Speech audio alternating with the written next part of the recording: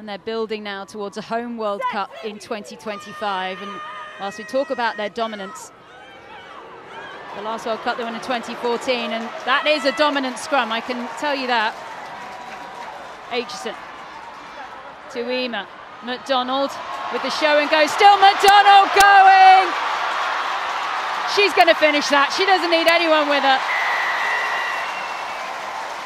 He did well there to let play go on actually.